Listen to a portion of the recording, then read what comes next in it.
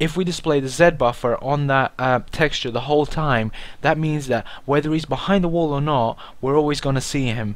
Okay, so we just disable the Z buffer. Now the next thing we do is we say direct 3D device, and now it's our cams. This is where our cams come in.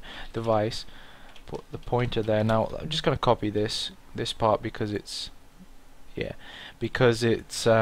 know, it'll be useful because we've got a couple more of these calls.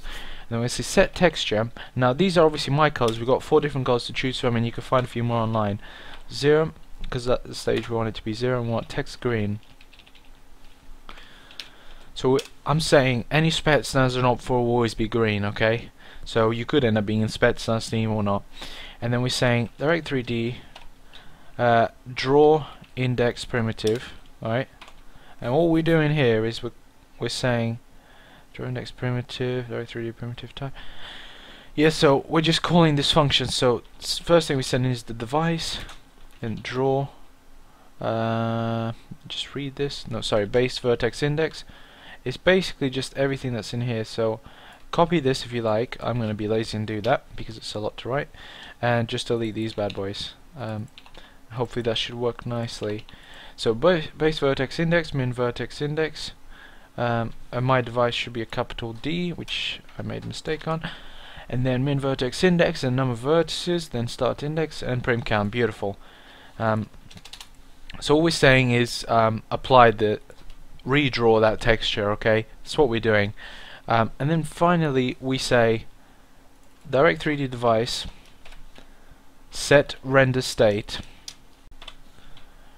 Direct 3D RSZ enable, and as you can probably guess, this is a true.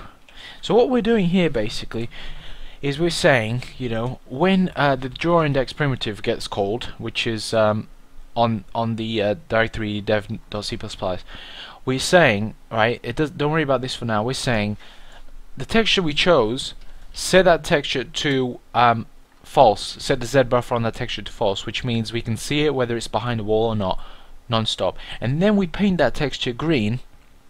Okay, so whether it's an arm or it's his helmet or whatever, we paint it green, which means we immediately can see him through a wall. But not only can we do that, we can also paint him green so he's very obvious to see. And then we call the draw index primitive to actually draw the texture, so redraws it, and then we set the render state to true. So what this is doing then is turning the texture back to well, it's re-enabling the Z buffer. So this is happening many times per second, so probably about 60. I could be wrong on this, but my guess is it's running about, depends on your frames obviously on your computer. So this is running many times per second, and it's turning the Z buffer off and on, and quickly painting him green. Now you can't see the flashing obviously because it's happening many times, but it is happening. That's how it works. And now just copy this basically, the whole thing there, and just change the texture to red. And this pretty much is this is the basis of our WallHack and Chams. So that's why they are often seen together online, because that's how they work. So you will get your errors on the Spetsnaz op 4 and this as well, because we haven't defined those yet, and we'll define those in a minute. So we've done this function. Now what we're going to do is we're going to write grab our so let's go to our hacks.h, and this is where we're going to write some code. Just below this is where we're going to insert our what they're called. Let me just go on my thingy, hacks.h. This is where we're going to insert our so there are primitives basically, so primitives and textures to basically set cams in primitives. That should be an I there. Yeah, okay, so this is where we're going to do that, and then just do that, whatever. Just so we know to insert our things here, you most definitely do not have to do this. That's just my way of remembering where it was.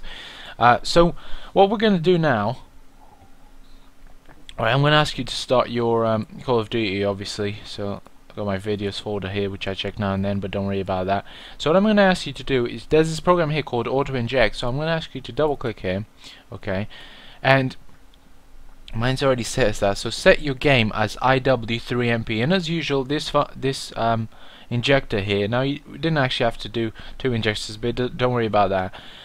This injector here basically is gonna get flagged up in your antivirus or whatever, so don't worry about that. I told my my AVG to go F itself. It'll probably come up with a warning when I inject it anyway, so don't worry about that. And as usual, this will and let's just check out the readme here. So big credits to this guy. This guy created this application. We could create our own, but he's already done that for us, so that's quite good. And this was created by Strife, so it's his model logger. And what this is going to help us do and really facilitate things for us, with this we can find out what textures are what. Alright, so what we're going to have is we're going to create for ourselves a nice little environment in which you can find out the textures. So hopefully what we'll do is you guys can then carry on this in your own games and stuff, and you should be able to use this. So these are games he's tested on and so on. As you can see here, CSS uses source engine, which means it'll work on any source game. COD 4 uses obviously the Call of Duty engine, which is made by Infinity Ward, which means any COD will work. And Battlefield 2 is, I don't know if it's Frostbite or not, but it doesn't really matter. So many games use DirectX, and I've tried this in many games and it works for most of them. So if you want, pause, take a look at how this works, and I'll just remember it from my old time where I used it. So click here, double click auto inject, alright, and then run, and hopefully if it injected successfully it will hide itself as soon as it runs. There you go. So, well, it closes itself, not hide itself, but as you can see, my stupid AVG will say it's a virus. It's not a bloody virus, it's just altering memory in the game. Okay, so just run it. Okay, so that should be fine. Mine will be a bit too slow. I'll try and reduce my settings a little bit so it's not too much of a problem, because I've got many things going on. I'm actually uploading a video right now. I really shouldn't be doing this, but yeah. So yeah, I'm gonna restart it quickly. Okay guys, so I took a bit of a break of about a day, because yesterday I recorded the same thing about 4 times, and well, pretty much I saw that method, because I didn't practice what I was doing, that method wasn't very good of getting the textures for us to put our cams in. So I'm going to try a little bit of a different method today. I've got some more notes, and hopefully this will be more straightforward, because yesterday's way of doing things was taking like an hour and a half to find, and that is, I was just doing it wrong. So basically what we're going to start off by doing is something that I forgot to do yesterday, which, well, for you it's like a second ago, but basically we're going to initialize our texture. So we're going to create them. So we're going to go to our begin scene on Direct3D. You can search for it, begin scene, if you like. Yeah, so here you go, right here. We've got this going, and that's the text that it came with. So we're going to go hacks dot, and this is so that we apply our texture. So if we don't do this, our texture is going to come up as black, and our cams will always be black regardless of what you put in there. So because there's nothing within that. So create texture. Should we create texture? Do we have a create texture function? I think we might need to create that. Let me just have a look. So create texture. This is something we're gonna have to do then. This is something looks like we're gonna have to declare. So result create texture. Do I not have a create texture here? Let me just have a look. There should be a create texture function right there. Hacks dot create texture. If we go on hacks, I'm just checking my notes here on the side quickly. So there should be a create texture function right here. Yeah, so here it is. So let's go to our hacks.h, see if we've declared it there. If we haven't, we'll do it now. No, we'll declare it now. So let's just do it just here. So we'll go void hacks create texture. Okay, open brackets, and we're going to say, first thing, put our direct device pointer there, so we know which device we're using to draw stuff with. So, and then we go LPC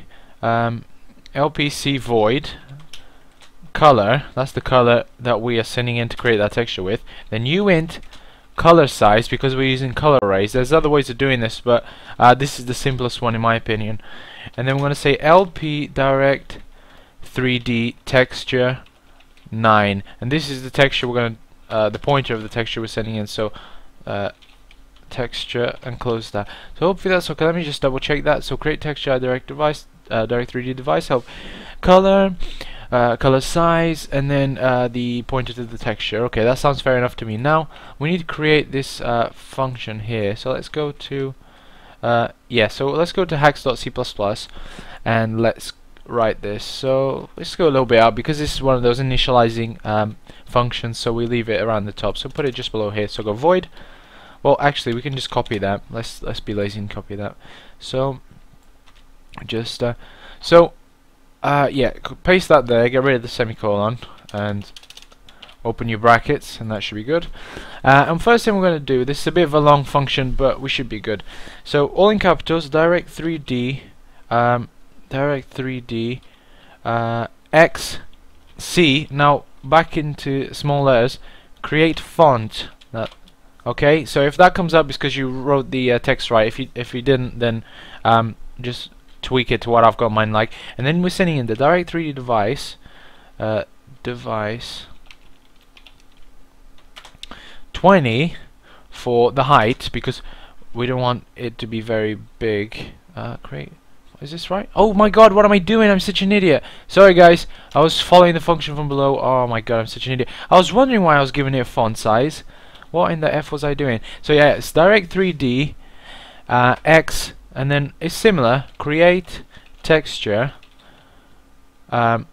from file in memory, and you can also create textures from files you load up. For example, you can create a picture, a bit like sprites work. You can create yourself a picture, store it, define it, and then you can create so if you got like a really cool color or a really cool texture, you can paint the characters, you can put their cams just like that. It doesn't have to be a color, but for this example we're doing a color. If any of you guys are interested in using this with textures or anything cool like that, let me know. I don't mind making a quick video explaining that. Although I haven't tried it myself, this is all theory. I'm pretty sure it's quite doable. Color, size, and once again I'm writing color in the English way. If you guys prefer the American way, feel free to do that. I'm just used to this way better. And yeah, that seems good to me. Create texture from file in memory. So we send the device the color we want, the size of the array, and the texture we want. That seems good to me. So this is what we have to do, because now we go into this bit and we say yeah, now we can do it. We go hacks.create texture. There it is. So we do that and we send that in. Let me just see what we have to write in there. Yeah, so what we got to do is we got to send in our device. So you can copy this because it's our current device. The color we want, we're going to go LPC void. So we pass, I think it's a pointer. I'm not actually sure what this is. I've been using this quite a while, but I'm not actually sure what it is. It's a pointer to something, I believe, but whatever. So should be red. Did we declare these at the top? I believe we did. Color size is just go size of be red, because we need to send what the size of the array is. Be red, and then hacks. We're passing this by reference, and hacks.text red. So we're sending. Do we want to? What do we want to do for ours? Do we want it to use green or not? Let's just have a look at our apply WallHack function. See if we can find what color do we want to use. It's green we want to use, not red. Yeah. So where are we? Yeah. So it shouldn't be red. It should be green. Do we have a green? If not, yeah, we have green. Good. That's great. Obviously you guys can do whatever color you want, but we need to initialize the texture and create it. Otherwise, when we do display it on screen, it will be a black color, just straight up black color, and we don't want that. You can have your cams black, but I guess there's no point doing it this way or creating textures if you're going to do that. Yeah, so this is about it. This is all we need for this bit. Let's ignore our solution for now. You can pull an F6, see if it runs fine. It should run alright. What we're going to do now is I'm going to have to pause and re-record again, but what we're going to have to do now is we're going to find out our strides, and not our strides but our vertices and prim counts. And if you haven't heard this before, it's fine. What these basically mean, I'll explain better in game, but what these mean is we're finding the exact textures that the game is drawing. So once we find the characters, models, textures, we say, instead of doing that, like I explained earlier when we wrote the